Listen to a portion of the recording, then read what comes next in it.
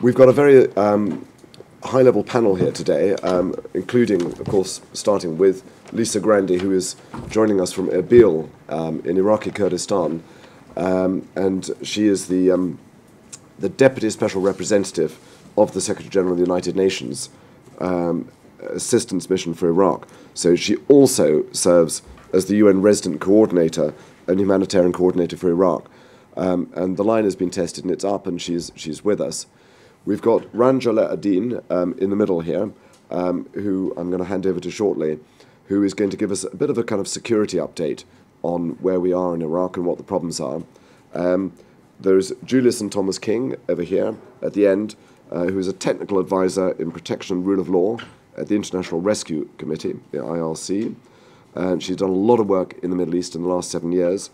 And Eva Svoboda over here is a research fellow in humanitarian policy here at the ODI, where she's focusing on protection, access, and displacement. Before that, she worked at the ICRC. I'm just going to say a few words first about Iraq, a few personal words. Iraq, like Syria, is an absolute tragedy because it is a wonderful country with a wonderful, profound history and culture that goes back millennia. And I had the good fortune of going to Babylon myself in about 2000 and just wandering over those reconstructed ruins there, slightly spoiled by the fact that something like every 10th brick was engraved with the word Saddam in Arabic. But moving on, it was still just a fascinating place to be, and I'm sure those of you who've been lucky enough to visit it when it was peaceful would hopefully share that view. It was a far from perfect place. You know, if you were remotely suspected of sympathies with the opposition, of any kind of plot against Saddam, you'd had it, you know, and it was very grim. And I remember being led in 2003 by the hand around the Mabahath, the Mukhabarat chambers, the interrogation chambers in Basra, by local Basrawis, telling me what Saddam's people did to them.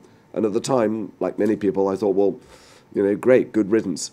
We had no idea how badly things were going to go after that. So my personal view is that, you know, the invasion was, of course, turned out to be done on spurious purposes, but it was the mistakes that followed after that, both initially by the Coalitional Provisional Authority and then later by poor governance, that have contributed to the terrible state that much of Iraq is in today. But we're not here really sort of too much to discuss the politics about it. This is about the humanitarian crisis in Iraq. So, Ranj, I'm going to hand over to you. Actually, just before I do that, sorry, very quickly, just on timings, we're going to have about 40 minutes of Q&A from the panel here, with me asking them a few questions, and then I'm going to throw it open to the floor, and we should have about another 40 minutes of your questions and answers. So I'm sure you've got some good ones. Ranj. Thanks, Frank, and thanks to ODI for having me here today. I think to understand where we are today, we have to go back a bit and appreciate how we ended up here. So ISIS is a product of a number of things which have persisted over the past decade. Things like good governance, or lack of good governance, as Frank mentioned, the inept, dysfunctional, corrupt government in Baghdad, Sunni grievances, discontent, things like Maliki's alienating policies, the withdrawal of US forces, and of course the Syria conflict. Now, these things collectively shape and dominate the current landscape in Iraq. They've given ISIS the resources, the opportunity and the conditions in which to flourish. And I think these are generational problems. It's going to take generations before they are resolved. Nonetheless, there is some room for optimism, and that's, for example, the fact that ISIS has been unable to expand, the fact that there are now widespread demands for reform, as we've seen in recent months from the Iraqi protests. We have a more moderate, tolerated leader in the form of Prime Minister Abadi, albeit a rather weak one. The Iraqi army is being rebuilt, rather slowly nonetheless, and we're seeing more engagement from the West, which is a good thing, politically and militarily, in comparison to the past few years at least, but I still think more can be done in that respect. As with most things in Iraq, there is a but to all this. Iraq finds itself at the brink. It comes back from the brink, but then it comes back to a host of problems which need more immediate attention than they did before. That's things like the rise in Shia militia groups. These are militias who have gone from the margins of relevance to playing a central role in the Iraqi state and society today. They're autonomous from the state, they challenge the state, and they worsen the sectarian divide between the Sunnis and the Shias, regardless of the fact that in the short term these militias were crucial to saving Baghdad and stunting ISIS from expanding further down south. This has also led to a militarization of the Iraqi society. We all know about the militarization of the Sunni society because they've had more than a decade's worth of mobilization straight after 2003, then during the civil war. But what we've seen in recent, or the past year rather, as the relevance of the state has decreased, we've seen the Shia society become more and more militarized. So you can't turn a street in Najaf or Karbala without coming across a poster or a photo of a Shia militia head or a fighter. They've become lionized. There is an economic dimension to this as well.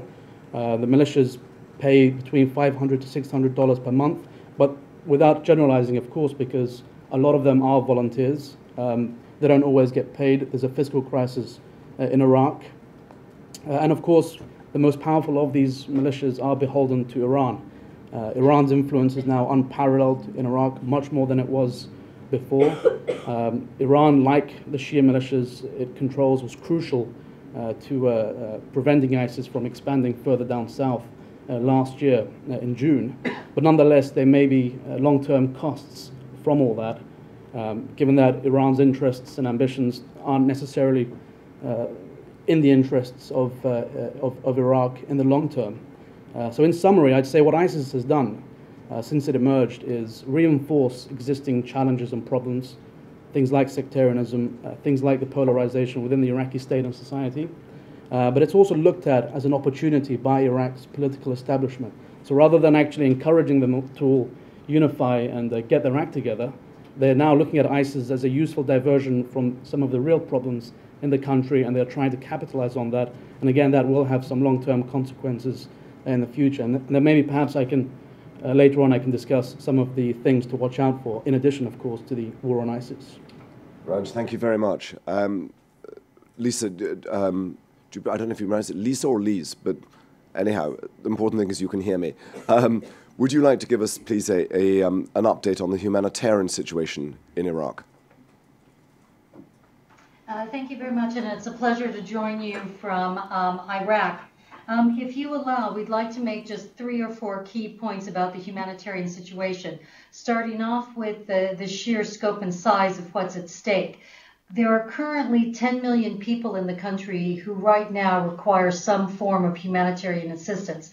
In a country of 34 million totally, you can see that nearly 1/3 of the population is requiring our assistance. The numbers work out as follows. There have been 3.2 million people which have been displaced since the rise of ISIL. In addition, however, there were still 1 million people who were displaced from the sectarian violence that had occurred between 2006 and 2008. The other 6 million people who are in trouble are host communities. These are families and communities who have seen their own standard of living erode dramatically because they've opened up their communities and their homes to people who have fled the violence. 1 million of all of the displaced are here in the Kurdistan regional government areas, and the rest are spread throughout the country. Displaced persons are currently living in more than 3,500 locations. Of all of the stakeholders who are providing aid, the majority is provided by the religious endowments, by the WAFT. And we think fully 60, even higher, maybe 65% of all assistance is coming through the WAFT and through the Zakat committees. The United Nations agencies and the frontline NGO partners are providing a lot of aid on a monthly basis. About 2 to 2.2 million people are reached. And again, the majority of those are in easily accessible areas here in Kurdistan. The humanitarian partners are doing a much less successful job at reaching people who are in hard to access areas, and very little assistance is going into areas that are controlled by ISIL and other armed groups. A point that was raised already is the fact that this humanitarian crisis is occurring or is coinciding at the same time as a major governance and fiscal crisis. Colleagues may be aware that the fiscal gap in Iraq, as a result of the drop in the price of oil and the high cost of fighting ISIL, is so extreme that the government has very surprisingly agreed to a staff monitor program by the IMF in the hope that it will receive bridging monies for that. It would only have taken that step if it felt that it had no other way of covering its fiscal gap. Because it has a fiscal gap, we already know that many of the services that are being provided by the government, they will no longer be able to provide in the months ahead. I'd like to say a few words about what the government is doing because this is a point that is often misunderstood. The government of Iraq has provided extremely large amounts of humanitarian assistance. If you're a displaced family, when you're registered, you receive $1 million dinars right away. Every month you qualify, you are entitled to a cash grant of $380 that's given by the government. You also qualify for public food parcels. This is administered through the public distribution system. And in the governance that are administered by Baghdad, you receive free health and free education. There are, of course, problems in all of these systems. There are administrative problems, delays in registration. So although there is a system in place, a social protection floor that helps IDPs, it's not evenly applied across the country. I do also have to note that if you are an IDP in Kurdistan, your children are not allowed to go to Kurdish schools if you do not speak Kurdish. So of the 1 million IDPs that are here, there are many families whose children are not in school for this reason. In terms of what's facing us in the months ahead, all indicators point to a dramatically worsening situation. Right now, there are 17 major population concentrations that remain under ISIL control. That includes 10 major cities and 17 large districts. We expect that in the intensifying fight against ISIL, that we could see as many as 2 to 3 million new people displaced. At the same time, while this is going on, you have a number of areas that have been liberated from ISIL where displaced populations are either trying to return voluntarily or very worryingly are being forced to return by local authorities who are tired of hosting them. So we're very likely to see mass displacement occurring as the battle against ISIL intensifies at the same time as you're going to have IDPs who are trying to get home or who are being forced home. There are a number of things as we go forward in this year that we are extremely worried about. One I've already mentioned, which is that the government is going to be able to do less and less. The second point is that the military battle against ISIL puts civilians at extreme risk. If you look at the amount of bombing that's going on, bombing is occurring in areas where there are civilians. The fighting that takes place in the military campaigns is ferocious, and civilians are put at very high risk. One of the things that we do try and do in the humanitarian operation and protection terms is to open humanitarian corridors. This is very hard work, and we're not making nearly as much progress in this area as we would hope. A third point for the humanitarians is the operation is overstretched and severely underfunded. We, in June, issued the most highly prioritized appeal ever launched in the region, and although it was highly prioritized, only 40% of that has come in. Also, we have very little access into areas where the military campaign is underway, even less access into ISIL areas. Very few partners that work under those conditions and are able to reach people in need. I think have we lost you? We can still got you in audio, but you've gone dark on us, Lise. There were just two more points that we wanted to raise. We wanted to point out that a tidal wave in humanitarian terms will hit us when the fight for Mosul takes place. There is an expectation that of the population of 1.5 million who are there, that includes 500,000 people who have been displaced but who have fled into Mosul. We expect that as many as 1 million to 1.2 million could leave the city within hours or perhaps days. Just to put that into perspective, I think many of us who remember Rwanda will recall that literally half that number of people moved over a series of weeks. What we're looking at in the likely scenario for Mosul is that you would have double that number of people perhaps who would be moving within hours. We're not even remotely ready. Sorry to interrupt, Lisa. Where would they go? To Erbil, you think? Oh, I think it will vary. I think a number of them are going to run toward Syria, toward other areas that are controlled by ISIL. Some of them, yes, will try and get in. I think probably the majority will try and get into the KRG and also to Nineveh. We've undertaken some mapping where we try and guesstimate where populations will move. We are also speaking with authorities in the region to see if we can get transit centers and other way stations established.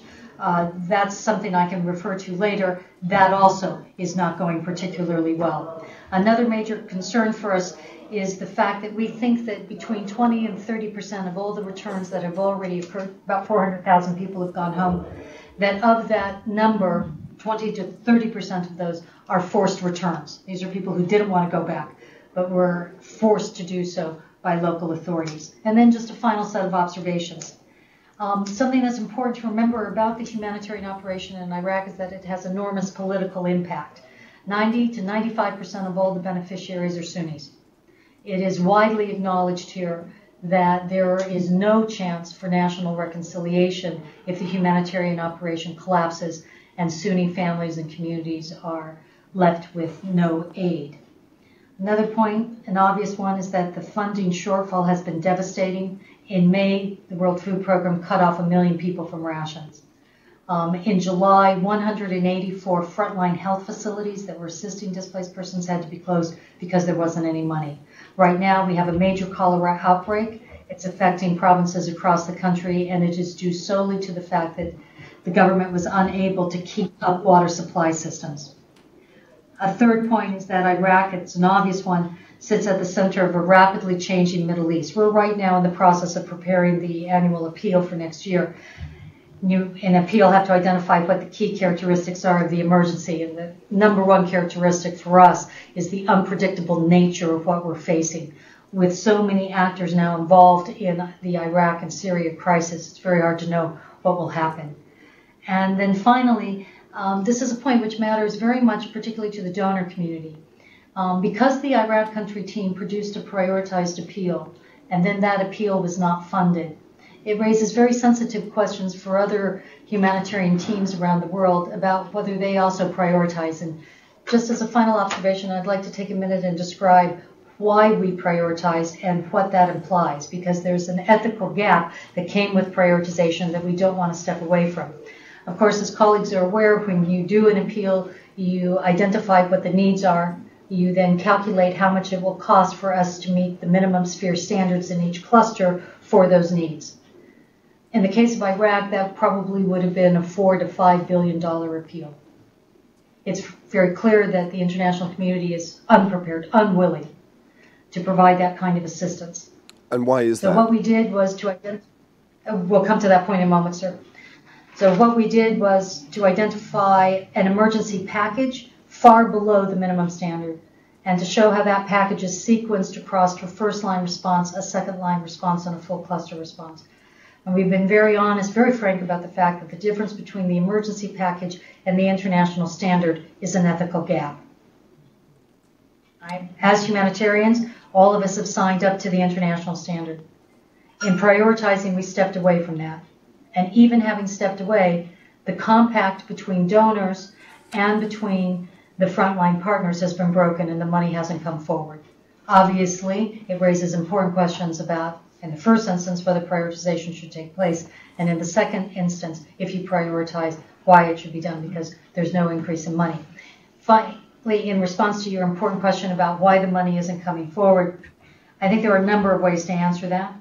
One way is to point out that there's a gentlemanly understanding with the rich countries, the main donors, that it's very important to fund Syria, very important to fund Jordan, very important to fund Lebanon.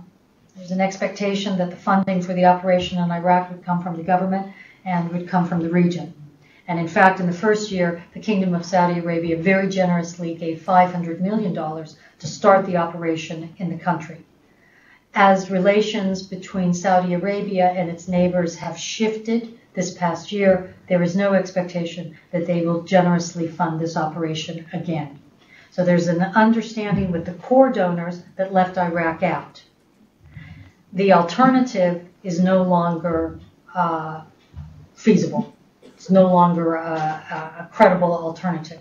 Another reason that the donors didn't want to fund Iraq is because it's an oil-producing country. And of course, credibly, the donors thought, well, as an oil-producing country, Iraq should be in a position to look after its people. Those are two of the core reasons why they don't want to fund. I think there's also a residual set of reasons that have to do with washing the hands of responsibility for a mess that was created by many of those core donors themselves. Lisa, thank you very much for a very thorough and very depressing roundup there.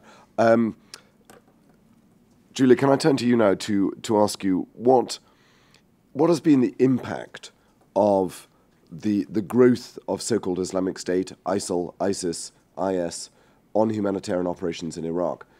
Is it possible to even deliver aid to those areas? Do they need aid? Or is it actually, as they claim, a fully functioning caliphate where life is absolutely perfect? Thank you. So I think it's extremely difficult. I think it's already been well identified that humanitarian access is an issue, and part of the problem is that we don't have at this stage a common understanding of how we move forward within the framework of international humanitarian law. So how do we negotiate access? IRC has been actually operating in South and Central governorates since 2008 and 2009. So we've had the advantage of actually doing mobile protection monitoring. We have networks in place, and we have mobile lawyers that are providing legal assistance. And so because we were already there, because we had relationships with civil society actors and with community leaders, we were able to identify needs and to be able to provide support in hard-to-reach and insecure locations. I think, obviously more needs to be done, and certainly the needs are there. Okay. Just to go back to my original question there, I mean, in the areas, and we're always told that ISIS has taken over an area roughly the size of Belgium, right, although a lot of that area is unpopulated. But in the areas of Iraq that are under their control, is the humanitarian situation better, worse, or the same as the rest of Iraq? That's a good question, Frank. I think that, the reports that we have are that, approximately the same, and I don't know, maybe Rand or other panelists want to add to this, but certainly not worse. So those areas are functioning to an extent, and so I think, but there's a tremendous amount of need in general. So what we're finding, for example, is that there's a huge need for core relief items, for food assistance. So services aren't functioning across the board. So I think it's probably about the same, but I would also encourage other panelists. Raj, do you want to comment? I mean, there are often reports about some of the cracks that appear in so-called ISIS land and its caliphate in terms of its capacity to govern, to provide services. And I think it's difficult to gauge just how well they do, because I think we don't have as much access to information there as we do in other parts of Iraq, like we do around the world. So I think there are grievances within the population, amongst the population under ISIS control. And I think those are the kind of indicators we need to look out for as we make that kind of judgment, pursuant to your question, Frank. I'm going to turn to Eva next. The scale of the challenge that was set out by Lisa there is quite daunting, and that's even if everybody actually steps up to the commitments, the financial commitments that they've made. So, it's a mountain to climb. In practical terms, right down at street level, what do you think what could be done to improve protection for civilians in Iraq?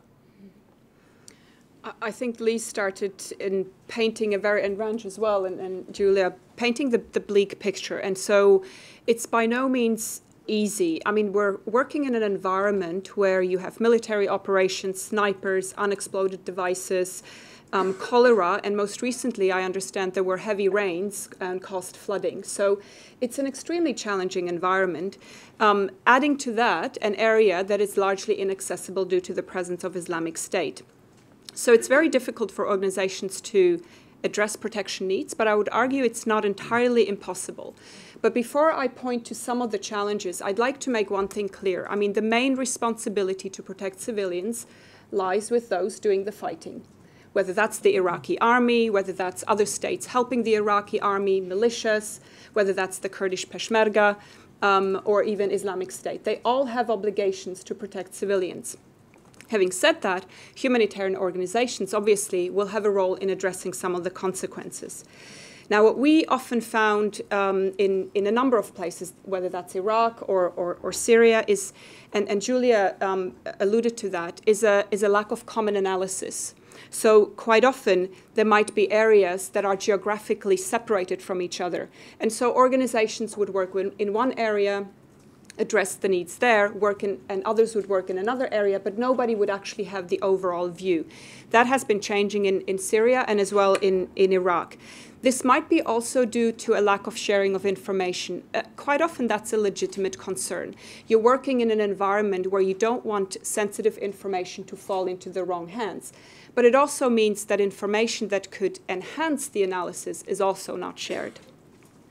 Another crucial area why it is important to have this analysis is it must underpin kind of the decision making.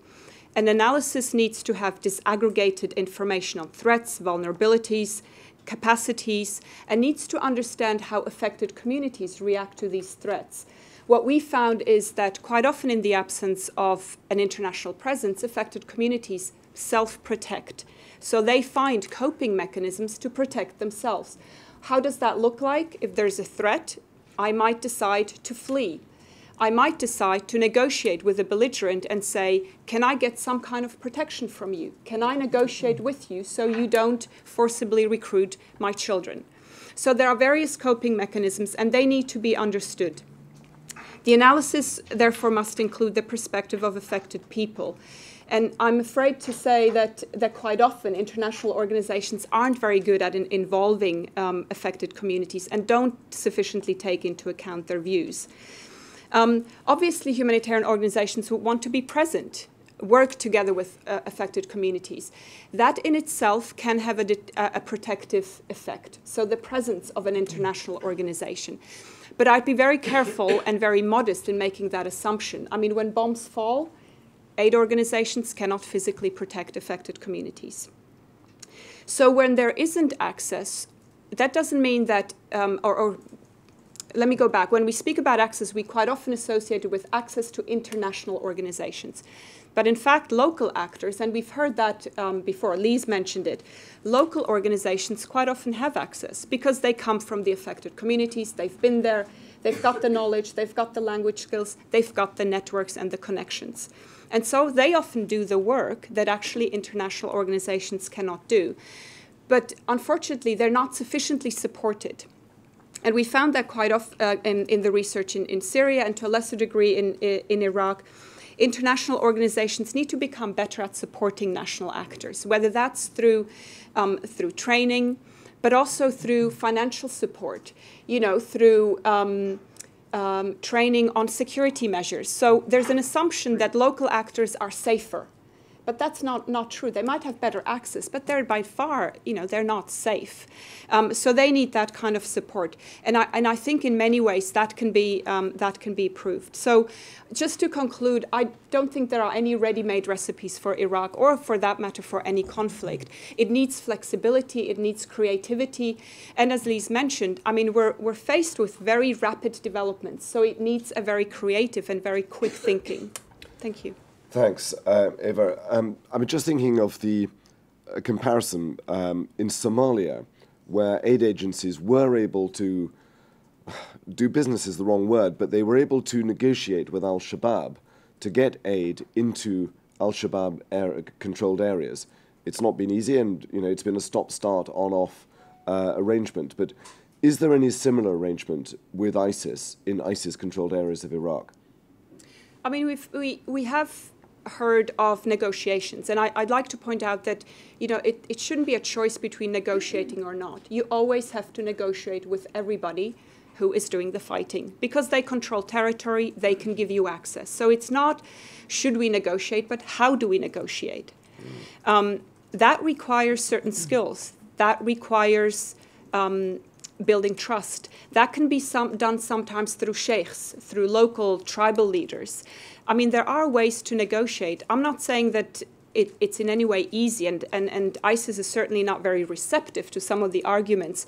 Al-Shabaab more. We've seen examples with the Taliban where, they actually did develop a way of working with organizations and giving them access. So it's not impossible, but it needs certain skills, and it needs the support of donors who, unfortunately, at times place more importance on counterterrorism legislation at the expense of international humanitarian law, which clearly says that you need to be able to negotiate with everyone. I've just come from the Manama dialogue in Bahrain, where somebody asked the US Deputy Secretary of State, would you or are you communicating with ISIS? And his reply, yep, we're communicating with ISIS with 7,700 airstrikes. That was his response. Please, can I turn to you? I mean, this is perhaps slightly awkward for you because you're in Kurdistan, but is there a risk that because the KRG, the Kurdistan Regional Government areas, are easier and safer to operate in than the rest of Iraq? I know they're not 100% safe, but they are safer than the rest of Iraq, that more aid effort is going in there than in the rest of the country? There's absolutely no question about that. And this is, am I on? Yeah. Yes. There's no question about that. And it has created an imbalance in the humanitarian operation that is of serious concern to community leaders and to the government. What you have is, because KRG is easy to get to, you have the bulk of assistance through the international community provided to the areas that we can access, which are camps. Out of all the people who are displaced, only 8% are actually in camps. And yet the overwhelming majority of the aid that is coming through international partners is going into those camps where only 8% of the people are. So what you'll see in some of the camps in KRG is 5-star accommodation. Then you'll go to camps in Baghdad, where populations who have most recently come from ISIL areas have made it to safety. And in those places, the conditions are as bad as you've seen anywhere.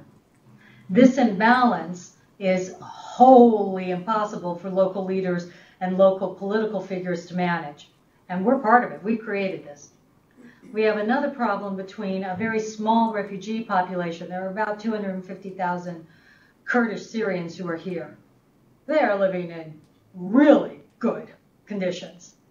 And the displaced who are outside of their camps and outside of the 8% of the camps I was describing earlier, are living in appalling conditions. So these kinds of imbalances, which have been exacerbated, let's be frank, created by us, are creating very serious problems that will have ramifications for national reconciliation, ramifications which we are responsible for. From where you are there in Iraqi Kurdistan, Lise, with the people you're talking to, both displaced and local hosting groups, is there any sense that those displaced people will eventually be able to return to their homes, their original homes? Yeah. What we're seeing is that in the areas that are newly liberated, when populations have confidence that the security forces which are there are ones they can trust, they go home. So the 400,000 people that have gone home in the past several months, these are not organized returns. These are voluntary returns, except for the ones that I was describing where they've been forced. The ones that are voluntary returns are triggered when the community sees that the security forces that are there are ones they can trust. Now, if you allow me to be very frank, the security forces that they trust may not necessarily be state security forces. They may be community militia. We certainly saw this in the case of Tikrit. When Tikrit was liberated, 4 major Shia militia were the dominant military actors. They sat in that town for a number of months after liberation. When local police deployed, local population did not come back. It was only when Sunni Popular Mobilization Forces came in, forces which the place communities trusted, did you suddenly see a mass influx of people into Tikrit. And this pattern that I'm describing, you see all across Iraq.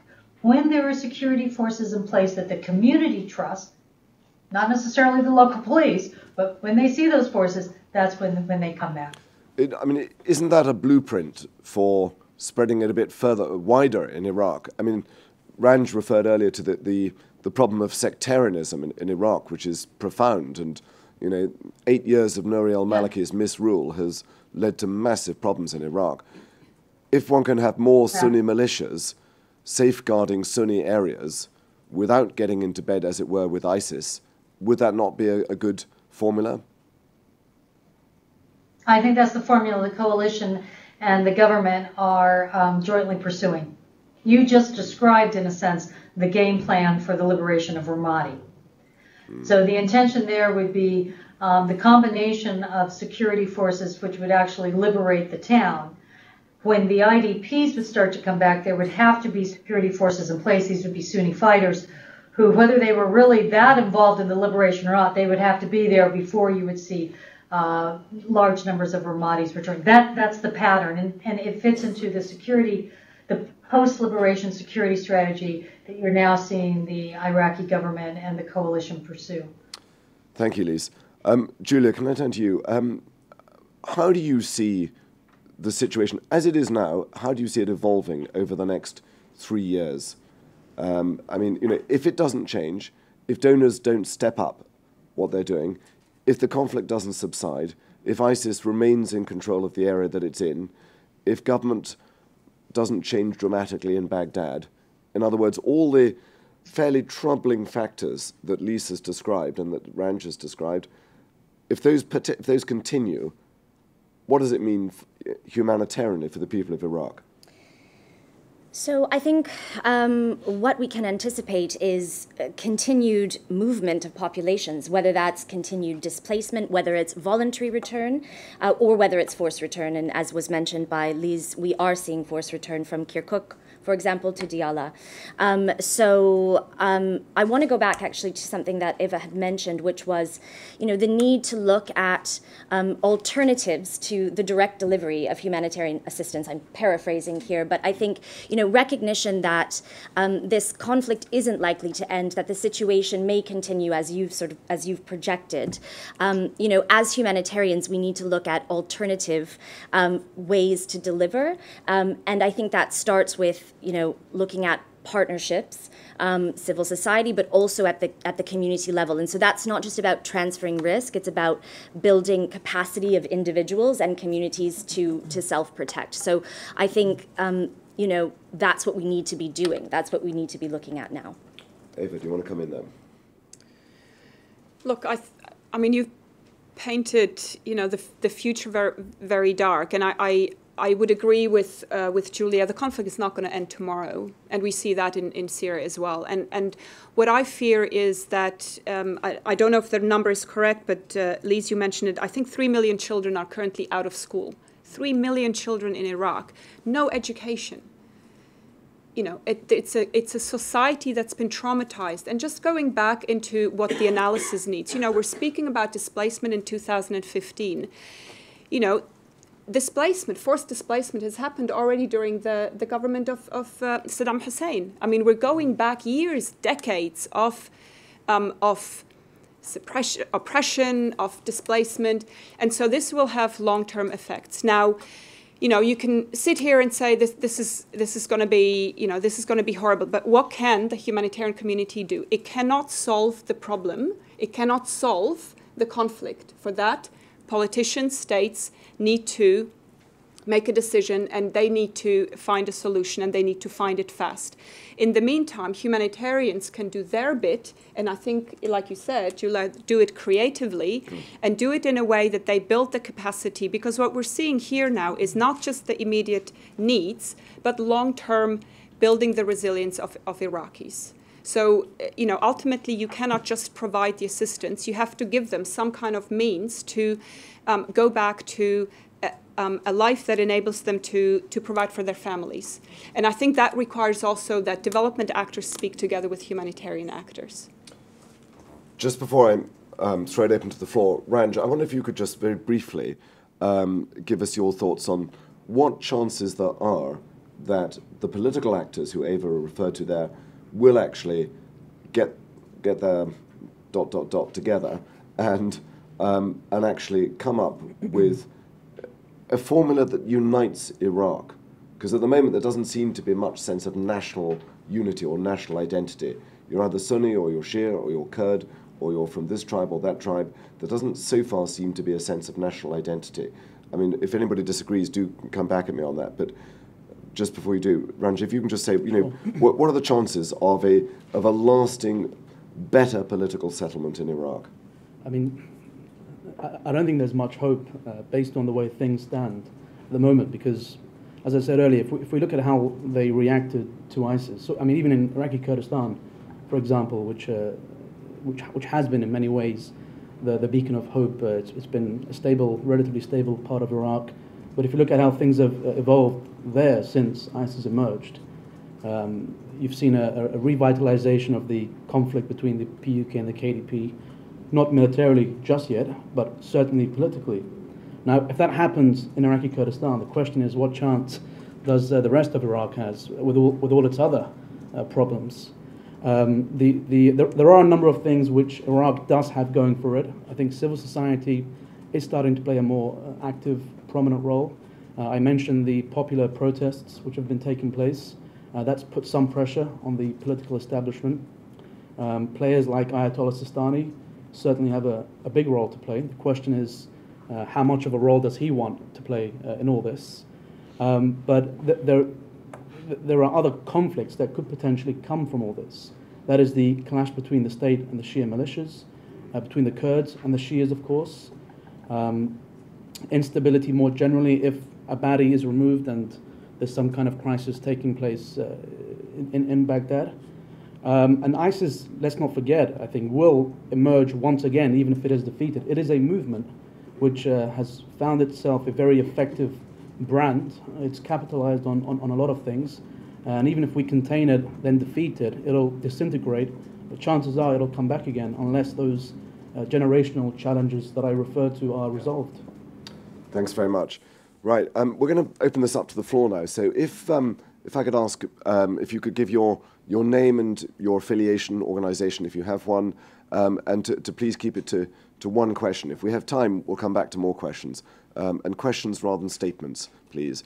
So I believe the gentleman over here had a question who wanted to start with.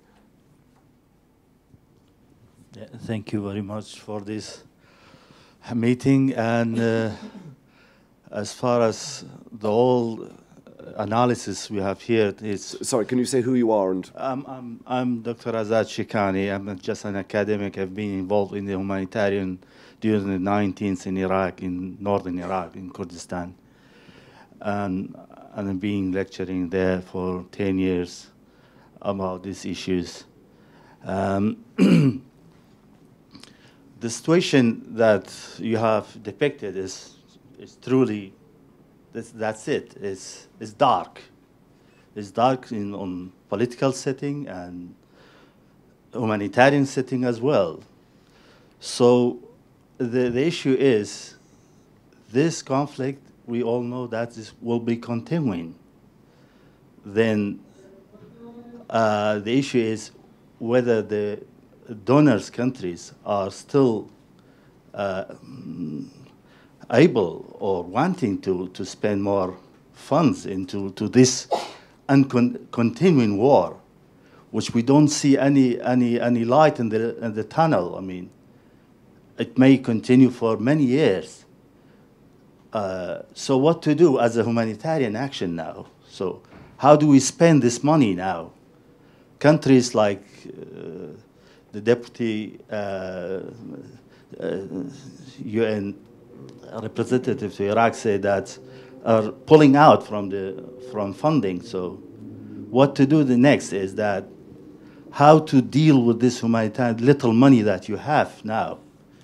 Can we continue just spreading, distributing food and without having a substantial an action, like you said, for example, building a civil society action? That's a way, one way, but it's not enough. So the point is that we need to turn the humanitarian into the development action. Yeah. As far as at least in those areas, that's feasible. I'm sure not in every area is the same, depending on the circumstances. But in some area, it is feasible to right. And the second issue is you have to analyze the lackness of the Kurdistan region, which is a 5-star comparing to other area, but still is lacking a lot of infrastructure there in order to assist the refugees. For instance, in terms of electricity, for example, KRG is producing 3,000 megawatt, while the total need before arriving the refugees were 4,500 megawatts. So can you, this makes frustration among the local population as well, because you take off the electricity. I'm going to stop you there because we've got a lot of questions to get through. But thank you very much for that. Lisa, do you want to briefly answer that? Is it too soon for humanitarian aid operations to turn into development? If you allow me, I'd like to come at that question from a little bit of a different angle. I think one of the things that's been very clear in the Iraq operation is that the standard sort of packages which many frontline partners and aid organizations provide aren't really relevant in this context. The overwhelming majority of the people who are displaced in Iraq, as is the case in Syria, are middle-class families. And, you know, providing non-food item kits, as you would do in a context where your majority of your displaced are peasants, doesn't really make sense. And one of the things that we've been learning here is that the type of programming which we would traditionally do as humanitarians is not particularly helpful in this context. This is why we're introducing, for example, housing vouchers. You know, the majority of people are actually trying to rent accommodation. One of the problems that they face, one of the reasons that they end up having to leave Iraq, they feel they can't stay here any longer, is because they can no longer afford housing. Another form of assistance that we're introducing is on-demand shelter. This is in return areas where families come back, and if their house is destroyed, they come to a kiosk where they ask either for cash or they ask for tools or sealing kits. This is different than the kind of supply-driven humanitarian assistance which is common in most operations. Another innovation that we're introducing is the use of cash modalities. We're moving to entitlement-based cash stipends rather than in-kind assistance. Now, all of these innovations have been driven by the realization that, as our colleague just shared, the type of assistance that we were providing, number one, wasn't reaching enough people. It wasn't what they needed. And that's why we've moved in this new direction. Thanks very much, Lise. Right, questions? Yes. Wait, I need to say one other thing on that. Yep. This kind of programming, and this does tie in here, this kind of programming, I need to be very frank, is often extremely hard for humanitarian organizations to do. Who does it best are development organizations. And that, in a sense, anticipates the question that was raised by our colleague. You know, is it development programming? Well, I don't know if you want to call it development programming, but I can tell you is that the people who do cash stipends the best, the people that do social vouchers the best, the people who do social insurance the best, the people that do housing vouchers the best are development actors. Thanks. Yeah. Thank you so much for this really interesting presentation. My name is Rebecca Gang. I'm also a colleague at the International Rescue Committee. We've painted a really general picture of the humanitarian struggle that we're seeing in the field. And Julia, I wonder if you could give us a bit more detail on, you know, how this crisis is actually impacting people's lived experience day to day, the kinds of risk you're seeing, the kinds of harm you're seeing on the ground, who's facing that risk? Are there certain types of people who are more exposed than others? And finally, has the funding shortfall, the severe funding shortfall, led to any particularly neglected groups or particularly neglected regions in your experience? Thank you. Okay. So To answer the first part, which is about what's the impact on people and their daily lives. So I think one thing that I would highlight that we're seeing, we talked about the nature of displacement. It's rapid, it's ongoing, also protracted. So 2.1 million displaced, even before January 2014. And so one of the impacts of this is that people lose their documentation. Or it's being confiscated. So again, this is a bit linked to forced return, but I won't go into that. And so actually in Iraq, documentation, there are 4 core pieces of documentation that are required to access all services and assistance. So accessing health services, education, and so on. The food rations that were mentioned, there is a card that enables you to access those food rations. And it's location-based, so your card is linked to your governorate of origin. And all of these systems are also paper-based. So as we see people moving and rapidly being displaced, they are without that documentation. So it's a huge struggle to access basic services. Beyond that, it creates risks for detention. So as people are moving either within governorates or between governorates, a lack of documentation exacerbates the risk of detention. And so IRC, our detention caseload has increased significantly, 187% for the same time period last year between January and August. And it's almost 100% Sunni men, by the way.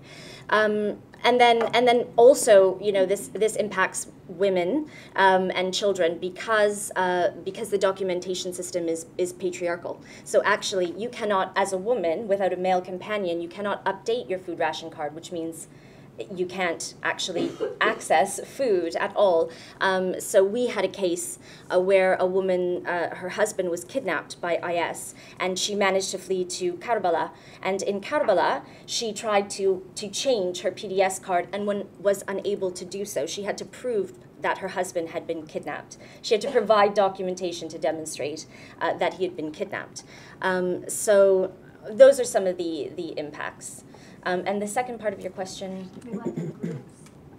Neglected groups. So I think that, I guess I'll give you a bit more of a general answer. And I think if anyone was familiar with the whole of systems review, which was done recently, there was a concern that actually there has been a tendency in the humanitarian community to look at specialized caseloads. So within IHL, actually, there are special conditions for focusing on women and children.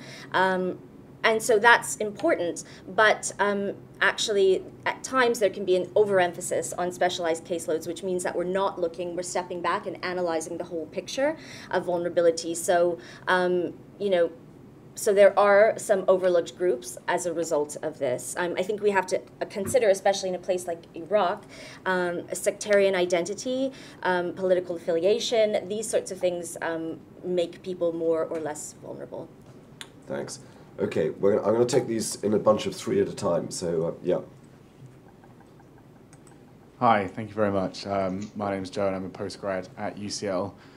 You're all going to hate me because I'm about to ask about statistics. And it's largely to do with using figures, figures that we use with things like people out of education, displaced populations and communities, and then projections. And hopefully it's just going to be a question with a quick answer. I just wondered where you were getting your sort of statistics and demographic information from, who was collecting it, particularly in the situation of Iraq, because you've already spoken about the humanitarian issues and the issues with access. So how you're overcoming those issues of access to therefore get it, because obviously even a 100, 200,000 person difference is enormous, whether it's we've overestimated or underestimated. So I just wondered the process there. Thank you. Okay, we'll take the next question first, yeah. Thanks very much. Ben Dempsey from Mercy Corps. On the issue of cash particularly and the role it plays and the link between humanitarian and development program, just a shameless plug for within the publication on your seats is an article by my colleague Suad, who's our humanitarian director in Iraq from Mercy Corps, which addresses this specific issue, which is around trying to link up a humanitarian cash-based response with a pre-existing government system of social protection, and the opportunities there and about the way in which that can link up what you were describing in terms of the transitioning to the longer term. But then on the issue that you were asking, Frank, around the nature of sectarianism Mercy Corps has some as yet unpublished research, but it'll be coming out in the next few weeks, around the drivers of support for various different armed groups. And what we're seeing emerge is a picture where the driver is the trust and the relationship that people have with governance and with security systems. And so if they see that improve, or if they perceive that to be improving, then support for armed groups drops, as seen by when Maliki stepped down. There was an overnight increase in the level of, or decrease rather, in the level of support for a variety of different armed opposition groups. And so whereby we might be sort of focusing quite understandably on the sectarianism and the issues around sectarianism, and rightly so, but actually potentially the underlying driver of the disenfranchisement that people feel and the frustration that people feel is in the practical relationship people have with governance, rather than in the ideological relationship they have with the armed opposition groups. Thanks. Sorry, that wasn't a question. Well, I was just going to say... Do you agree, would be my question. Discuss, yeah. Okay, thanks. And then lady next to you, yeah. Hi, Doris Carrion with Chatham House. My question is for any of the speakers. To what extent is any humanitarian assistance coming from Iran? And if not, is this at all something that's discussed in the political establishment or more broadly in the country? Great. Okay, well, we'll do these three at a time. We will come to others, I hope. If I can sort of do this backwards, if I can come to you to answer the last question. I mean, I'm struggling to think if I can think of any an answer to that. Is Iran providing humanitarian assistance? I would struggle with the same. I don't know. I'm not the right person, perhaps, to answer that. Lise, the government of Iran has been officially approached and asked by the United Nations to consider official development and official humanitarian assistance to Iraq. Those discussions are polite discussions, and I would even add that they are gaining traction. That does not mean that a donation has yet come through, but to be frank, I wouldn't be surprised if it does. You may recall that in my brief set of introductory comments, I referred to the fact that more than 60% of assistance, humanitarian aid in Iraq, comes through the WAFT. It comes through religious endowments. And to the degree that Iran and other regional governments are supporting religious endowments, yes, there's considerable assistance coming in. Are those all Shia WAFT? No. They're mixed? No, they're not all Shia. Absolutely not. Yes. I can give an example of how important this was in the Ramadi crisis. You may be aware that when Ramadi was taken over by ISIL, you had, within just 72 hours, you had 85,000 people that fled from the city very dramatically. They were desperately trying to get into Baghdad through a choke point, through the Bisbee Bridge. Because the government was extremely worried about ISIL elements coming in with the influx or the outflux, every person who passed the bridge had to have a sponsor. So what you saw were that the imams from mosques and leaders of the Zakat committees literally would come up to the bridge and they would say, we will sponsor 150 families, bring them across. And there was absolutely no sectarian nature to this. So you would have imams from a Shia mosque who would take any Sunni families that they could bring in. And this is a small anecdote, an example of this critical role that the Zakat committees and the WAFs are playing. Thanks. Ranj, I wonder if you could address Ben's point there about the drivers towards militancy, that, the fact that when there's hope, people are less interested in getting involved in militant groups. Absolutely. So, I mean, you've got to remember that all this kicked off. I mean, sectarianism has been in Iraq for a while. So, I mean, you could go all the way back to, I'd say, the 1960s, when you had the Dawah Party emerge. I can go on all day about this, but I'll make it brief. The 79 revolution in Iran, the Iran-Iraq war, that's where it got a bit contentious. Then the 1990s era, when the uprising, the sanctions regime, you had a brutalized population which was pushed closer and closer to subnational identities. But then after 2003, you had this space emerge in which you had extremists on the within the Sunni community, the mobilizers of violence, of contestation against the new Iraq. And from there kind of flourished this idea that the new Iraq was a Shia Iraq, beholden to Iran. Now, there were opportunities for that to be diminished, such as when you had this relative period of stability between 2008 and 10, let's say. But absolutely, I think in order to diminish the role of militias, of Sunni militants, you've got to take away their resources. You've got to try and restrain or contain any space from emerging in which they can flourish. But I don't think that's going to happen anytime soon because of the proliferation of Shia militia groups, autonomous actors, autonomous from the state. So they'll continue to shape the perceptions of their communities. Yes, Eva, please. No, just briefly, what I'd be concerned with is lack of accountability as well. Yes. And we've seen that after 2006, where literally, you know, the Ministry of Interior had their own detention places, then that minister had his own. Not unlike Libya, not unlike other places, where you have complete lack of accountability. Everybody's got their own personal militias. So while I can see why people would want to be protected by militias, I think there also needs to be a reflection on who are they accountable to, and if there are violations, you know, what are going to be the consequences? You're absolutely right, and something I point out sometimes on air occasionally is that one of the most effective fighting forces that helped the Iraqi government retake Tikrit a few months ago was a militia called the Asa'ib Ahl al-Haq. And this is the same organization that kidnapped 5 Britons, including Peter Moore, the IT consultant, and murdered all 4 of his bodyguards a few years ago. They kept them for over 2 years, and the families here were obviously devastated. Okay. Can I just add one yes. more thing in that? So one word I left out was the word moderates.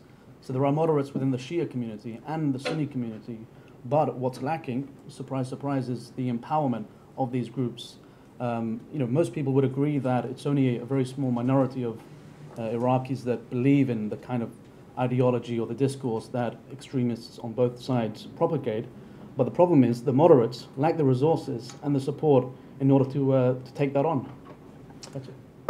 Julia, I wonder if you could just address, I forget his name, but the postgrad, his question there about the issues of access. Sure. So I'll do my best. I think you're interested to know where are the numbers coming from. Is that right? Yeah. So, and then maybe Lise wants to add to this, but IOM, for example, carries out what's called they have a displacement tracking matrix, and so that's the sort of the metric and the indicators that are used, and they have teams that are deployed throughout the governorates. But then to add to that, you have other actors like IRC, for example, that have significant coverage, and so we try to coordinate, you know, in terms of tools and that we are using to contribute to, you know, OCHA, who then would sort of consolidate those figures, and then there are other figures as well. So then, you know, you have IDP registration with the government, obviously, that's not accurate. But so that's some indication, but I'm sure that Lise can probably speak better to that. Lise, do you want to address that? Everything that was just said is correct. I would note that the government has just gone through a complete re-registration exercise for the displaced, so I think that there is an effort on their part to come to grips with the numbers more convincingly. I think what's very important, though, if I may, in the question that was raised, is how do we know what's going on in areas that we don't have access to? So how do we know how many people are, for example, in a besieged city like Fallujah? How do we know how many people are in Mosul? Of course, we don't really know. But what we do have are extensive networks of key informants. And to the degree that we trust those key informants and that we stay in touch with them, it does give us some sense of what's happening and an idea of the magnitude of the number of people that are likely to be impacted one way or the other. But we have to be frank. You know, this is remotely done. We're basing the information that we have on areas that are inaccessible on the key informants that we speak with. Thanks. Okay, let's take some more questions. Any from this side of the room? Okay, gentleman over here. Hi, Anderson with the Oxford Research Group. Earlier this year, Irene reported on the recent establishment of, as they described it, the most important aid organization you've never heard of, which was the King Salman Center for Humanitarian Aid, a Saudi organization. I wonder if you think it's possible that this coincides with the fact that the Saudis aren't giving as much humanitarian aid to Iraq this year. I wonder if you think it's possible that places like Saudi Arabia want to centralize their aid giving and have more control over where their aid goes and who it goes to, and that's why they're not giving as much to international aid organizations. Thanks. Okay. Well, the question at the end here. Dominic McKeever, G4S Risk Consulting. A common thread running through a lot of what you guys were saying was about that the international community can do and support was the combination of training and financial support for local actors. I'm just going to join this up to a more parochial point. The UK government's Strategic Defence and Security Review is coming out this month, I believe. And I think that a common theme to that is also going to be about, so I guess, exporting British expertise in both in the humanitarian front and in the more sort of hard security front. I'm just wondering if the panel would like to sort of comment more on what the Brits could do better ahead of that SDSR coming out, because needless to say, we bear huge responsibility for the crisis. So, thanks. Okay, and gentlemen, sorry, I'll come to you in a sec. There's somebody at the back there. Hi, I'm Hannah. I'm doing a postgrad over at King's. It's similar to a question that we had earlier. What kind of role, if any, has the UAE had in contributing, say, humanitarian funds or resources to the crisis? Okay. Just before I turn to the panelists here, I would just say on Saudi Arabia and the question from ORG, from Oxford Research Group there, I mean, the Saudis are looking around the region right now and are paranoid. They will never forgive America and to a lesser extent Britain for tipping up the chessboard upside down in Iraq. They didn't like Saddam, but he was a Sunni ruler, and it was a Sunni-dominated government. You know, the Shia were the junior partners in that relationship, despite the fact that numerically they outnumbered the Sunnis. Post 2003, it's all been tipped upside down, and the Sunnis are now finding themselves, you know, the weaker ones, which is why ISIS found it so easy to walk into Mosul, frankly. So the Saudis are still deeply suspicious of the government in Baghdad. They see Iraq as a proxy of Iran in many ways. They look at this whole crescent that they see as a Shia crescent, stretching from not just Tehran, but from Herat all the way to Beirut in the Mediterranean, stretching through the Alawis of Damascus, Hezbollah, and so on. And then, of course, there's Yemen with the Houthis. So they're paranoid about it. And that, I think, has an impact on where they want to put their money. So following off on that, Ranja, I don't know if you want to address that. I mean, I don't know if you can take both the UAE and the Saudi question. I mean, and to be honest, I don't know enough about the fund, the humanitarian organization, or the UAE's contribution. But what I can say is that, I think we might end up even seeing this in Iraq. You know, if it isn't happening already, maybe Lise can comment more on that. In that, we're seeing the humanitarian effort fall hostage to political interests. I think it was David Miliband, your boss, Julia, who once said that humanitarian crises or political instability is a multiplier of humanitarian crises. But in Iraq, I think the converse is true. And as we're seeing perhaps in the region as a whole, based on what you've said. Lise? On the question of UAE, the UAE has given humanitarian support to the KRG. The Kuwait government announced a $200 million contribution. They chose not to put it through international organizations. We understand that probably not the entire amount has been spent. They're doing their own direct procurement and running the things that they supply through the government. The UAE is also, you may be aware, the co-chair of one of the coalition's working groups on stabilization. In terms of the Saudi question, we understand that the King Salman Center is meant to be a professionalization of the way in which the Kingdom of Saudi Arabia distributes assistance. I would very much associate ourselves with the observations that who funds Iraq, and this would be true in other countries, of course, who funds has an awful lot to do with what their state interests are and how they perceive them. That's absolutely the case here. I'm very interested in Dominic's question about with SDSR, the Strategic Defence and Security Review coming up towards the end of this month. This is supposed to take place every 5 years, and the last one was basically a cost-cutting exercise. This one is supposed to be a big strategic think about where Britain's priorities should be around the world in terms of defence and security. Julia, do you think Britain has something to export in terms of expertise in the humanitarian and development field? Well, I don't know if I'm best placed to answer this, but I'll give it a shot, and then I'll hand it over to Eva, because I think you might be better placed. But I think, one thing I would say is that, as you'd mentioned before, it's actually the responsibility of states and other parties to a conflict to protect civilians. And so one thing I would say is actually integrating humanitarian principles and understanding of international humanitarian law into military training, into that kind of exercise is incredibly important.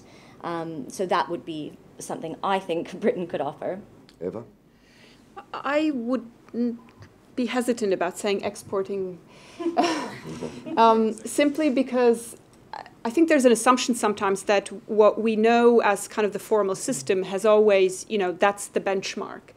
What we found in many places is that, civil society or local actors, they have their own way of doing it. They don't need necessarily, being lectured how to do things. What they do need is training on certain issues. So what we found quite clearly, and I'm speaking now about Syria, is that quite often local NGOs would be offered a workshop on how to write a proposal.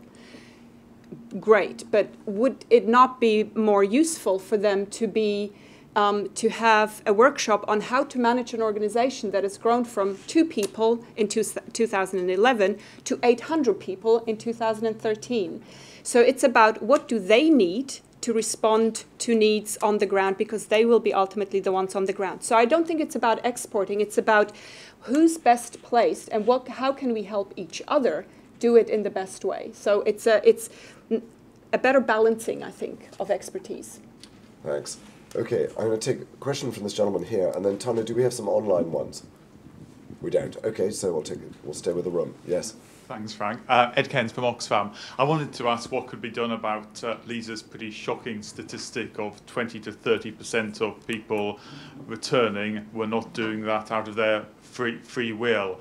I hadn't heard that figure before, Lisa, but that concern is sort of very kind of front and centre of the kind of reports that I see from Oxfam staff in the region. I know that they've been talking in surveys to hundreds of displaced people in different areas in the last few weeks, and getting a very strong mismatch between what displaced people say and what authorities say about both the security of places where they might go back to, but also the availability of assistance. So I guess my question probably is primarily to Lisa, is what can the UN do about that? Because that's an awful lot of people being forced to potentially dangerous places, and perhaps particularly, is there something that can be done in terms of the coordination systems that the UN helps to run between the UN and humanitarian agencies and the Iraqi authorities to improve that?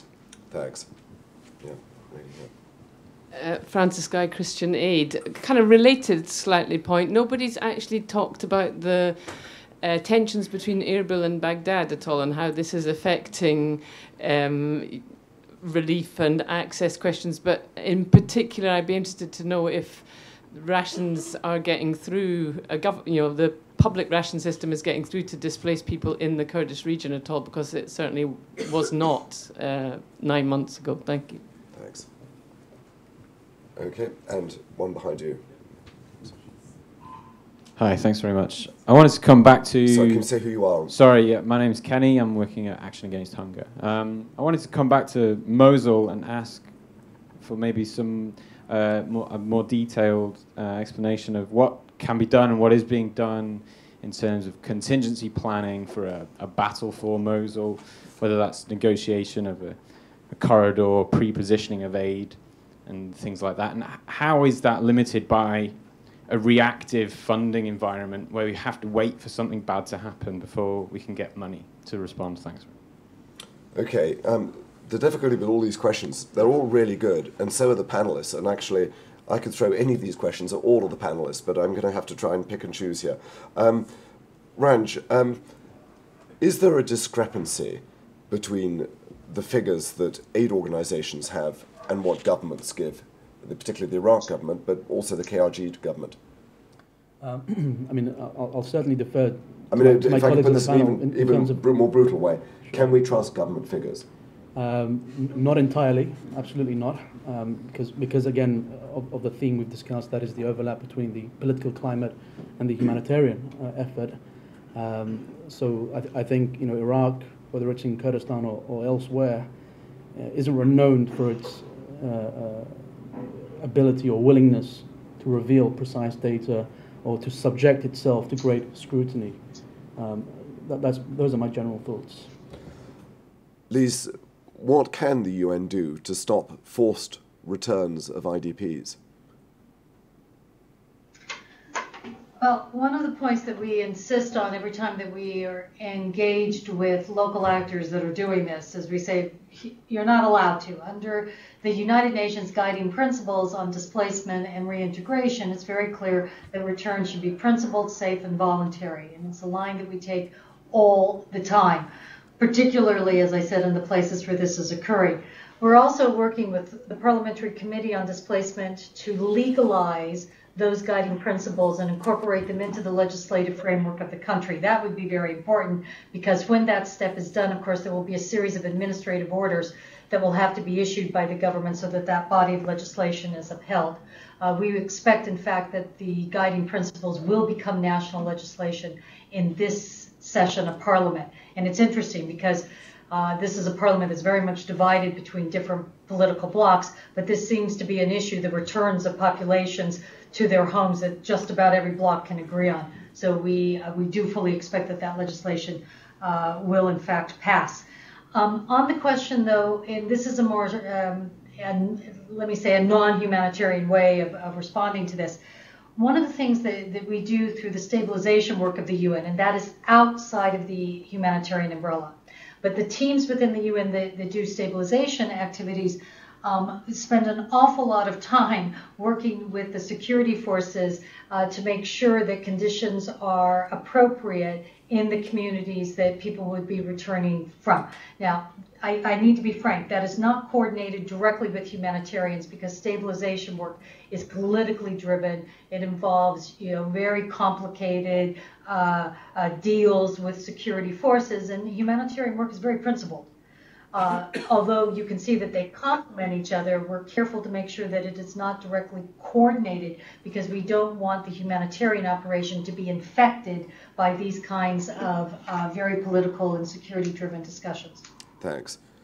Julia, on Kenny's question about Mosul preparing for this tidal wave of possible IDPs that could be triggered by military action there, what can be done about that to mitigate that? Well, I think we have to be, we have to anticipate movement, and we have to respond.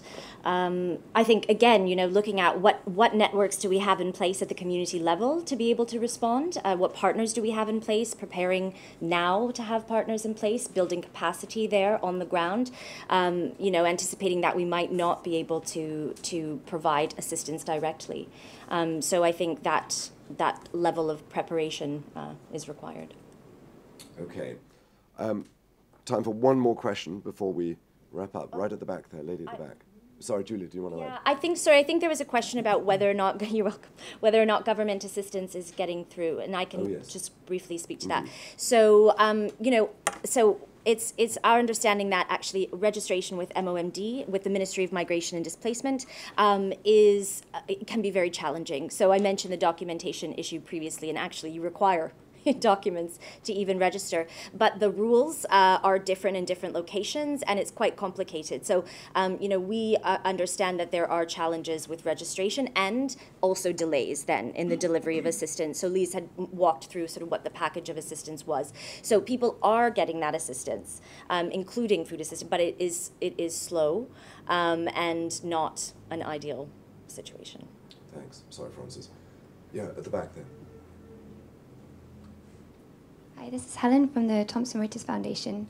I'd just like to ask what role the domestic media is playing in reporting the humanitarian situation, and what sort of impact they're having in terms of raising public awareness and putting pressure on the government. Thank you. I don't think I can really dodge that one. It's sort of, the buck stops with me, I think, probably. It depends a lot on access and information. And, the most dangerous, the people who are often in the most need are in the most dangerous places, which we can't get to. I mean, there was once a time, a long time ago, when journalists were considered to be neutral and not targets. Those days are long gone. So, and it's important to remember that the people paying the biggest price in the media are the local journalists, the Iraqis, the Syrians, the Algerians, the Libyans, who have just died in their dozens. For simply doing their jobs. Sometimes because they're caught up in something, often because they're targeted, because people don't like what they write, or that, that if you're either with us or you're against us, and if they write neutrally, they're considered to be the enemy. And of course, let's not forget there have been hostages taken by ISIS amongst journalists. But there are, of course, there's information coming out of there which has got to be validated.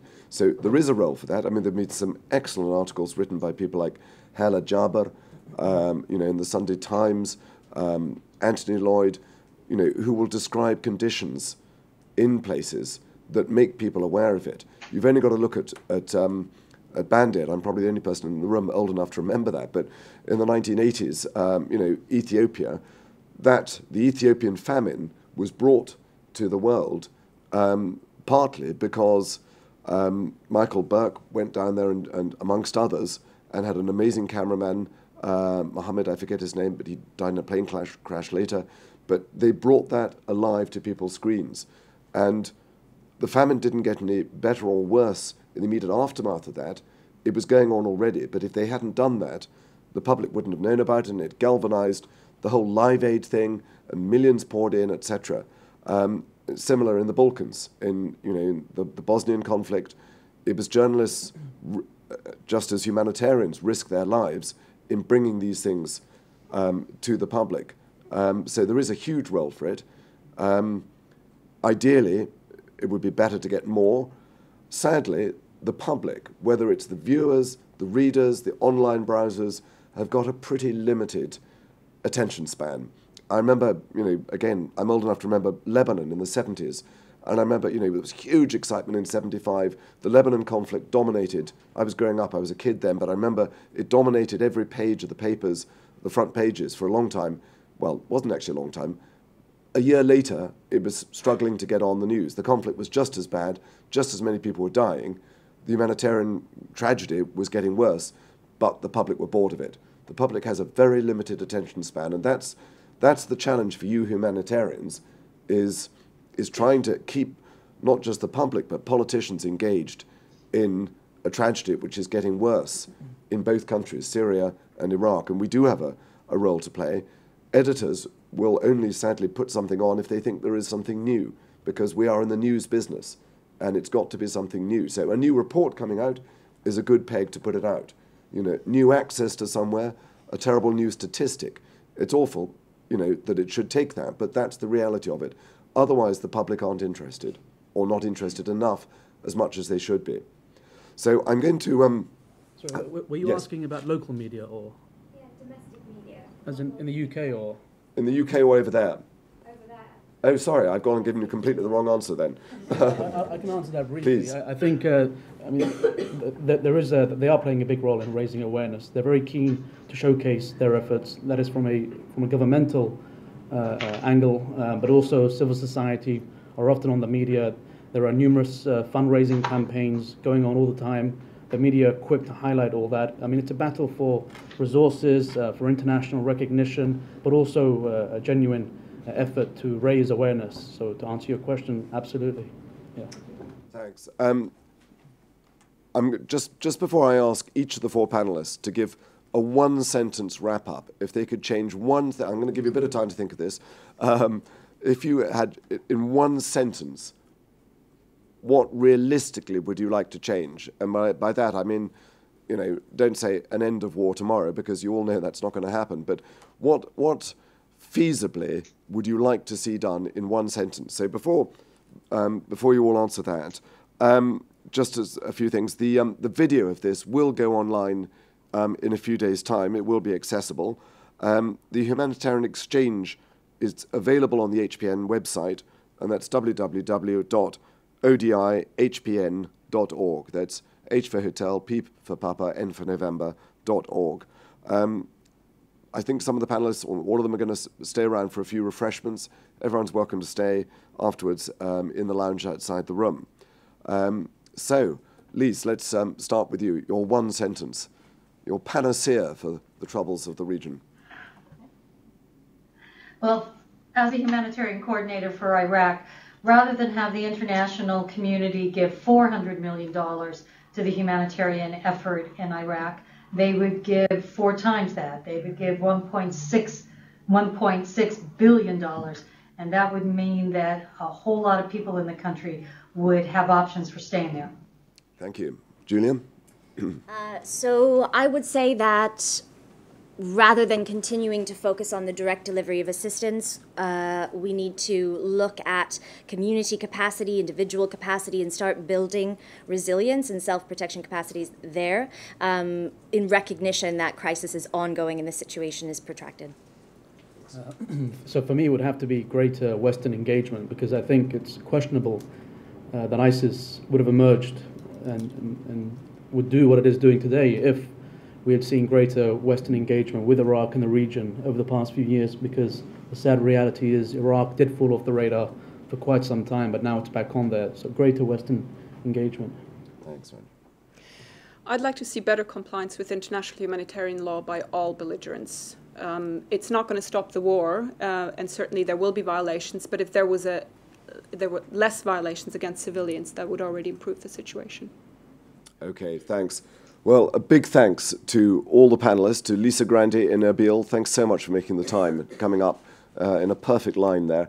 To Julia from ILC, to Ranj, and to Eva Svoboda here. And thank you also for all your questions and for being here today. Thanks very much.